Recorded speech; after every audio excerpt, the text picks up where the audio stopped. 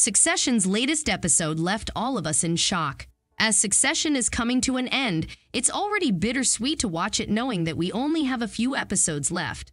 As if it wasn't enough, now we are given a major event that will most probably change everything in Succession.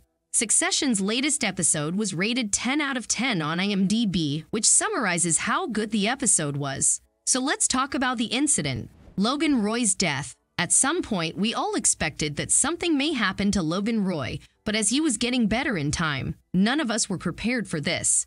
Even though the episode's name is Connor's Wedding, everyone will remember it as it was the episode where Logan Roy died. It was such a remarkable incident that even the Los Angeles Times published an obituary for Logan Roy as if he was an actual person. So how did it happen? Well, we are not sure about that. All we know is while on his plane he has trouble breathing and then collapses in the bathroom. Despite all the efforts of the flight crew, he doesn't survive.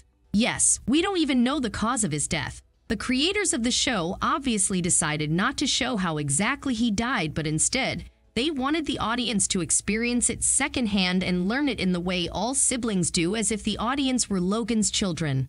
The scene was like a true reflection of the real world, because Logan didn't particularly have to die like that on his son's wedding day, but he did.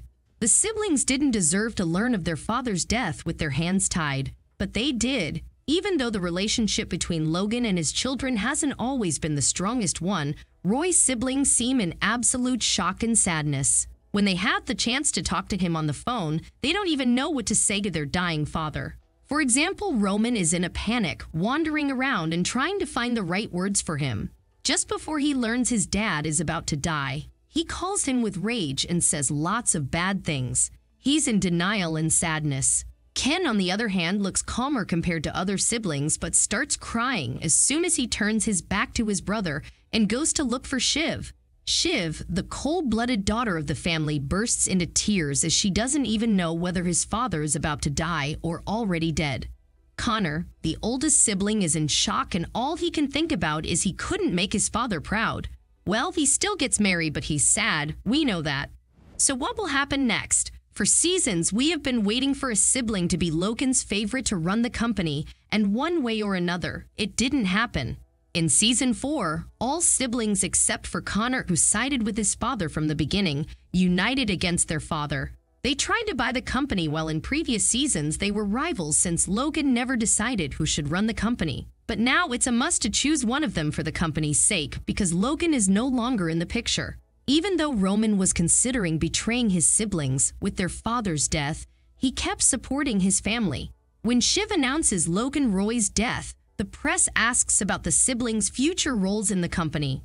Shiv replies to the question by saying that we intend to be there. It simply shows us that Shiv doesn't want rivalry between siblings, but we don't know what will happen.